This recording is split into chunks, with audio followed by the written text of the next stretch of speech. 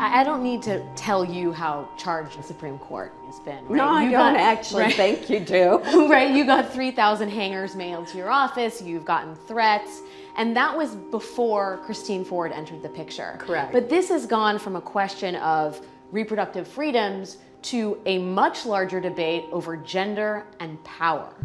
Any vote for a Supreme Court justice matters greatly. It's a lifetime appointment. I always take it seriously. Well, but what about your own internal deliberations on a question like this, as a woman? I'm a senator. But you're also a woman. I am, but it is a very critical moment, but I've had a lot of critical moments in my career.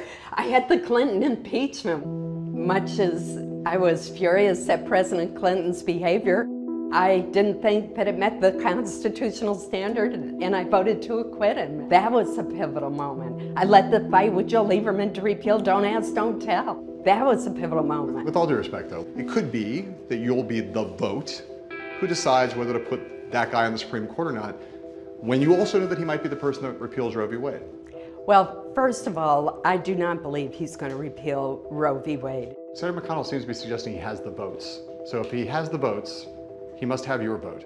Are you still undecided? I am. How could I decide before hearing the testimony of Professor Ford? So is Christine Ford the only thing that leaves you undecided on him? I'm close. I'm very close, but I'm not all the way there yet. And Professor Ford deserves to be heard.